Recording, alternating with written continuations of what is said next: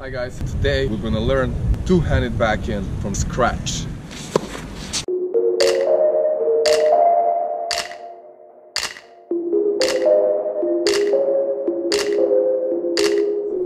Welcome back to another TENFITMEN video, and today we're gonna learn two-handed backhand from scratch.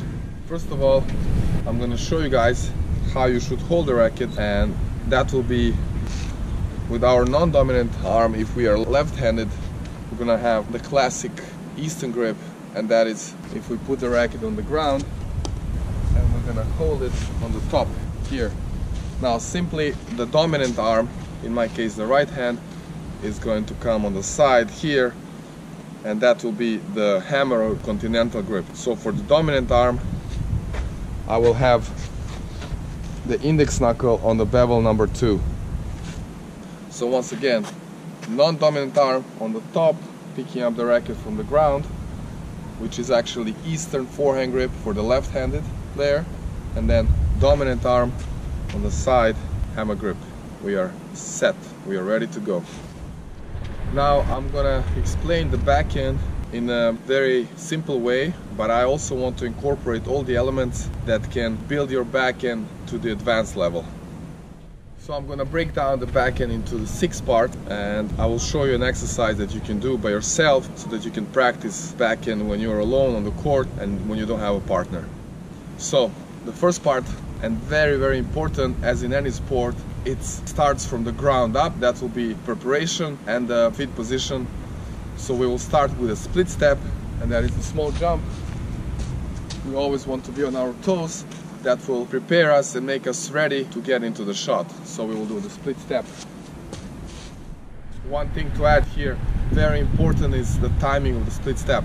And that is exactly when the opponent is touching the ball or the forehand, doesn't matter which shot, we need to be already in the air and kind of descending towards the ground. So we need to initiate the split step before they actually touch the ball.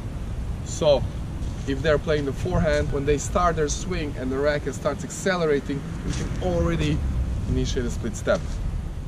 Now the second part starts immediately after that, and that will be the unit turn initiation of the swing with our racket pointing up.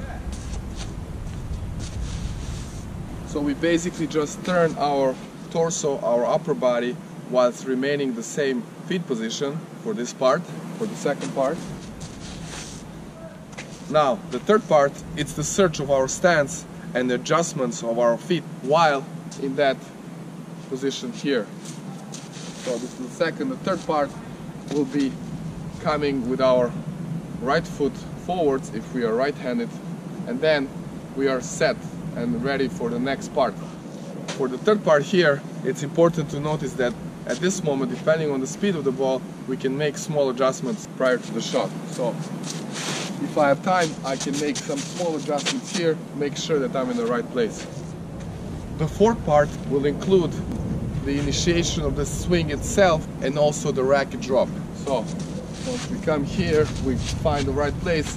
Now we initiate the swing with our left hip here, and we also allow the racket head to drop below the wrist here, and then we slowly go into the contact point. That will be the part number 5, which is the contact point itself. So number 4 here, bam, we start the racket drop below the wrist, and then from here we actually use our non-dominant arm to lead the racket into the contact point. This will be the part number 5, the contact point itself, which, as you can see, is completely in front with the racket face being square to the net. Part number 6, and the last one, definitely not the least important. It's very important how we follow through and how we finish the swing. So from here we want to extend as far as we can and then follow through all the way behind with stepping out with our outside foot, which in my case is the left foot.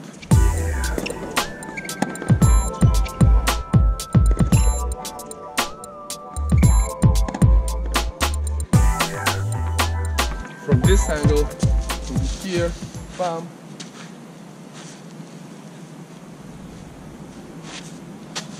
Notice my dominant arm elbow is high.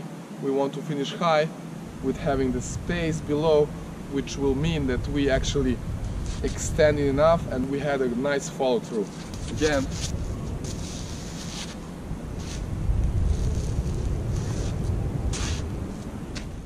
so here is the exercise that you can do by yourself anytime you're on the court and when you don't have a partner and you want to master this amazing shot, the two-handed backhand.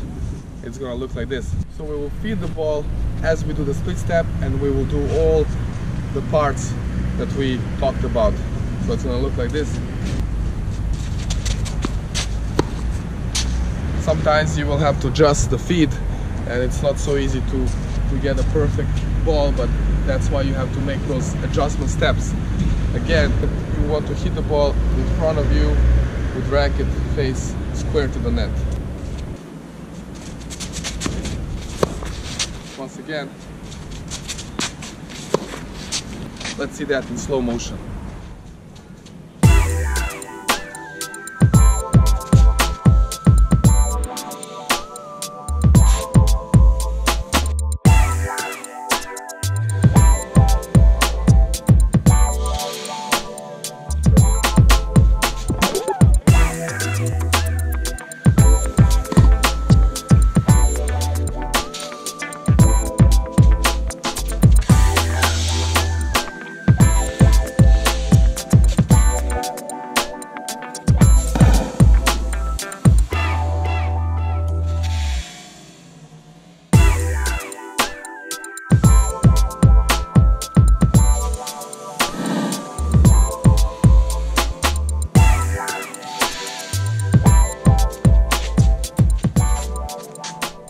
So let's do a quick recap how to do a backhand. We first talked about the grip. The non-dominant arm is the eastern forehand, which you get by grabbing the racket from the ground. The dominant hand coming naturally from the side, which is a hammer grip. Then we have 6 parts. Number 1, the split step. Number 2, initiation of the swing. Number 3, getting into the nice close stance, having that racket up, elbows up. Number 4, initiating the swing with the hip, with the left hip, and then dropping the racket head below the wrist. Number 5, getting into the contact point. And number 6, following through all the way with a high elbow finish and the stepping out of the shot. I hope, guys, you liked it. I hope that you found it useful, and I wish you best of luck with working on your backhand. It's a shot that requires a lot of repetition as any other, and some people find it difficult because it incorporates 2 hands. Definitely, if you like this video, please smash that like button and share it with all the friends who need or want to work on their backhands, on their two-handed backhands, and definitely subscribe to our channel. We will keep making more videos like this, and also we would like to hear back from you, anything you would like to know or anything you have difficulties with, and definitely keep working hard and keep having fun at the tennis courts. I'll see you guys soon in our next video. I'm going to show you guys how you should hold the racket and what is the best way to hold the racket, because this is actually simulating the right timing of the split step, and that is when the opponent hits the ball. Yeah.